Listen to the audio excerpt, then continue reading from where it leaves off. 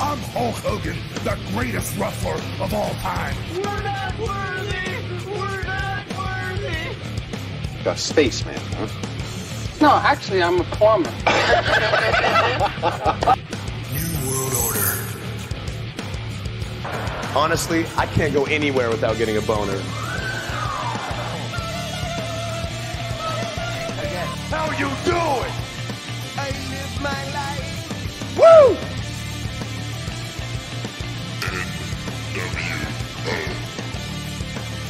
The Rock says, Sweet baby Jesus in the office. Hey, what's up, everyone? Welcome to Wrestle Rock Podcast Season 5. I'm your host, Nostradaben, and I host this episode with my best friend of all time, Johnny D. Hey, how's it going today, my friend? Fine, and you? Yes, I'm going super great. And you know what? An indie wrestler today. Yes, of course. And you're watching the Season 5, and we discover a wonderful person, lives from North Carolina. I'm talking about, he is the current NICW American Pro Wrestling television champion, and also a former UPWA Tag Team Champion. I'm talking about Sean Cruise. How's it going today, my friend? What's up, fellas? How we doing? Yes, Fine. we're going super great.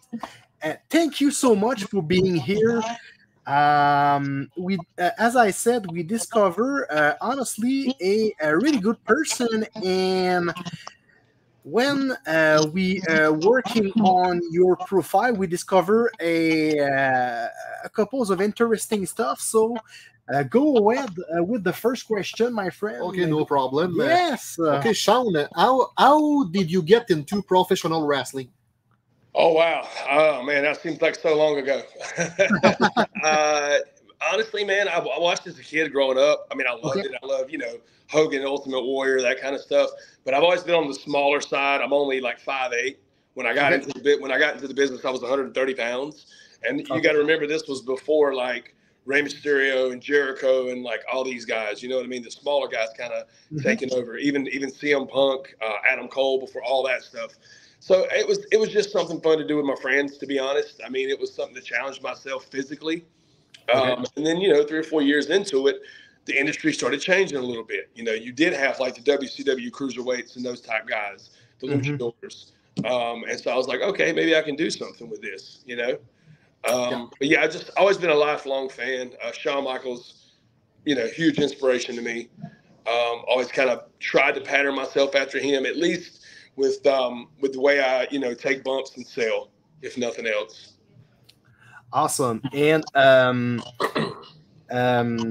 we know that you wrestled in 2023 for the MLW wrestling promotion. Can you share that with us, my friend? Which one was that? We know that you wrestled for the AML wrestling in 2023. AML. Yes, sir. Yeah, AML. Yes. Can you share that experience with us? So AML, I haven't been part of the big show yet, but I've been on Future Stars 3 times, which is kind of like their proving ground for AML. Class acts, love AML, love everybody there. Tracy, Brian, all the guys backstage. Man, if you're a wrestler, a professional wrestler in North Carolina, that is the place you want to be. And of course, they do WrestleCade every year. They put on the big, huge wrestling convention in November every year, which is a must-go if you're a fan of professional wrestling. Yeah. Okay, yeah. Have you ever done WWE, ROH, CZW, or AEW TNA tryouts? No, unfortunately. I did do an NWA tryout back in January of 2000. Yeah, of course. It was with Ricky Morton, of course, EC3. That was a lot of fun. That actually got me hooked up with School of Morton in Chuckey, Tennessee, which is I'm a big part of now. We do our TV tapings like every 2 weeks on Sundays. But as far as anything else, I mean, not really. I've had opportunities, and I've had to pass up on a lot of things due to some personal things in my life. But I've had a lot of friends that have had those opportunities, and you know, I'm always cheering for them and happy for them. And you know, it's not over yet. Who knows? I might get a shot somewhere. I did do a ring crew for Ring of Honor once for a pay-per-view. That was a lot of fun. Okay, interesting. And about the Rock and Roll Express, we know recently you shared a seminar with Ricky Martin from the Rock and Roll Express on May 23rd, if my memory is good. Will you be there for the wrestling camp, my friend? Yeah, if possible. My schedule is really full right now for the rest of the year. I imagine. I'm already taking bookings for 2025. Looking to do some overseas stuff. Maybe go to Canada if someone would like a grizzled old school wrestling veteran. I'd love to come work in Canada. That would be a dream. Yeah, anytime I get to share a locker room or anything with Ricky Morton, it's like sitting under the learning tree. I mean, not only is he just an amazing human being, but he is a wealth of knowledge. And if you want to learn tag team wrestling, that's who you talk to. Yes. And before your wrestling career, did you practice another sport? No, see, like I was saying earlier, with you guys, like I've always been smaller. So when I was in high school, I was like 5'3", maybe 105 pounds. I played middle school football for like 1 year, and that was it. And then we didn't have a wrestling team at the school I went to till like 2 years after I graduated. So no, I never really played sports. It's just one of those things that just kind of happened. And my friends started wrestling, and I was like, okay, I'll do this, and it'll be fun to hang out with the boys. And it just became a passion, like something that burns deep in me more than anything ever has. I've been doing this since I was 19 years old. I'll be 43 in July. So okay. Yeah. And we know that currently you are a baby face, but do you prefer wrestling as a heel or a face, and why? Oh man. Yeah, I'm a career heel. I love it. I don't want to curse on here, but I'm an a-hole when it comes to wrestling. Like I absolutely love being a heel. But I'm learning to be a babyface better. But I'm not one of those like rah rah, let's go baby faces. Yeah. I'm more one of those. I'm going to get in there and I'm going to show you what I can do, and we're going to beat up the bad guy, and I'm going to get the crowd behind me that way. I'm one of those guys. Like I'm durable. I never give up. I'm always fighting back. I'm like the underdog. You know what I mean? Yeah, exactly. But if I had to choose, absolutely a heel. But I will say this. Being a babyface, you make a lot more money on merchandise. Yeah, of course. So, that makes sense. Yeah, I'm totally agree about that. But when you were an ill wrestler, you don't have restriction. So that's very different. But in terms of money, that's very different. Yeah. I will say this, especially down here in the South in North Carolina, there's a lot of family-friendly shows. So unfortunately, even as a heel, we do have some restrictions. Yeah. But it just causes you to be more creative of what you can say and do to make the crowd mad. You know what I mean? It's like my job as a heel is to make sure that whoever my babyface is makes a ton of money. Like I want them to love that guy and go spend all the money they can at his merchandise table. Okay, we know somewhere on the web that you wrestled against the WCW legend Buff Bagwell. Can you share us this experience? So actually, I met Buff years and years ago. We used to do these what we call legends events with my home promotion, the ACPW, way back 2004, 2005, and worked with him on a show in a tag match 6-7 years ago, right before I tore my ACL, my meniscus. I was out of wrestling for like 3 years because of that. And then recently, a couple weeks ago, he was managing a tag team that I was wrestling against, and we got to work with him, and I got spray painted NWO by Buff Bagwell. I mean, call me a mark, call me what you want. That was one of the top moments of my entire career. Nice. And about the tag team division, we know you won the UPWA Tag Team Championship with Steven Idol as the American Pitbulls. Do you consider that one of the most important achievements of your wrestling career, my friend? Honestly, yes, because when I first got into that company, they did not want me there. The promoter Okay. did not. They didn't look at me as the guy that's going to be one of the top guys. And I earned my spot there, and we earned those tag team championships. And man, I wish Steven was still wrestling. You know, he's moved on to bigger and better things. He actually joined the military, and he's doing great. Shout out to Steven Idol. But yeah, I've actually got a couple different tag team partners that I'm going to be debuting with here soon. So I love my tag team wrestling, man. I do. I mean, singles is fun, but when tag team wrestling is done correctly, there's nothing better. If you have a total package and a good Total package. how we said complicity with your tag team partner, you know, that's perfect. And go ahead. Okay, Sean, who has been your toughest opponent in your wrestling career? Oh, wow. Toughest. I'll tell you what, I've had more wars with a guy named Roosevelt. Used to go by Victor Andrews. He's the guy you guys definitely want to talk to. I'll put you in touch with him. But he's a model and actor, MMA fighter. He's done WWE, TNA, he's done all that stuff. Oh, okay. Oh, nice. It's first star. Yeah, we actually just did a 60-minute Ironman match, empty arena. Yeah, exactly. Yes, it was unbelievable. Like, that was the most emotional thing I've ever done in my entire career.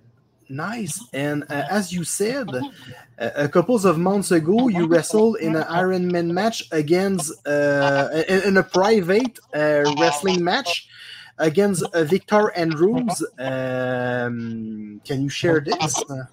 Yeah, it was. It started off as kind of just like we just threw it out there. Like, there was a company who used to run in West Virginia. They were talking about doing a reunion show, and we basically were like, okay, we want to do this match at your show. And they weren't going to do one, so we started talking amongst each other, and he's like, look, we got a building, we got a ring, I got a podcast, we can stream it on, let's do it. So we did it, and it is the hardest thing I've ever done in my life physically. I don't know how I kept dragging myself up off that mat for 60 minutes, but we did it. And the reason we did it is because me and this guy are brothers, man. Like, our story, we'll get into that another time, maybe, or he can tell you if you guys had him on, but we did not like each other, like, legit. We did not like each other at all when we first met. And now we're brothers. Like, I can literally say that guy's my best friend. And we invite all our subscriber, if you want to listen a really good match, honestly, just tap on YouTube, Victor Andrews versus Sean Cruise Ironman match.